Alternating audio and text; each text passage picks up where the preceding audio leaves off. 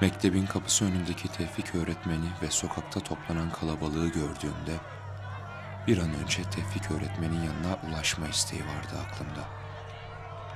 Kalabalığın içindekiler bağırmaya devam ediyordu. Bu okul yıkılacak, yoksa yakarız. Demek siz yakmıştınız mektebi. Tevfik öğretmenin sorusu karşısında cevapsız kalmaları, cevabı almasını da sağlamış oldu. Kendi cevabını verdi şimdi de. Burayı yakmak için önce cesedimi çiğnemelisiniz. Tıpkı geçen sene denedikleri gibi. Askerlerin isyanı demişlerdi ilk vakit.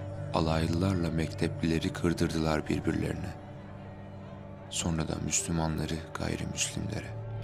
Haftalarca kan dökülmesine neden olan bir mahşere dönüşmüştü cennet şehri. Pera'nın annesine de kusmuşlardı cinnetlerini. Sokağın kenarında açık saçlarını ellerine geçirdikleri makaslarla kesmeye çalışırken, insanlığına ve kadınlığına karşı yapılan bu aşağılamaya engel olurken saplanmıştı aynı makas göğüs kemiğinden içeri. Hayat ne garip. Sevdiği adamı, İsmet Efendi'yi, kendi kanından olanlar eksik bıraktığında, onunla birlikte geldiği bu yerin sevdiği adamın kanından olanlar tarafından mezarı olacağını nereden bilebilirdi ki? Bana Pera'yı bulduran bu sonuç, ardında nefes almayan bir anneyle, nefesi sıklıkla kesilen bir babadan ibaret olacaktı hep. O zaman daha iyi anlamıştım. Hiç tanımadığımız insanların farkında olmadan birbirlerinin hayatlarını nasıl kontrol ettiklerini, hiç tanımadığımız insanların başka yaşamları kendi elleriyle nasıl tuttuklarını. Görünmeyen ipliklerle bağlıydık birbirimize. İpliklerden biri koparsa hepimiz kopacaktık.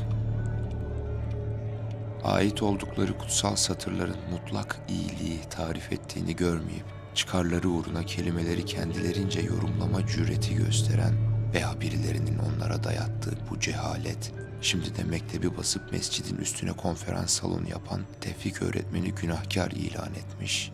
Mescidin hala kullanıldığını öğrendiklerinde ise ibadethanenin üzerine yapı olmaz bahanesiyle saldırmışlardı bu kez de.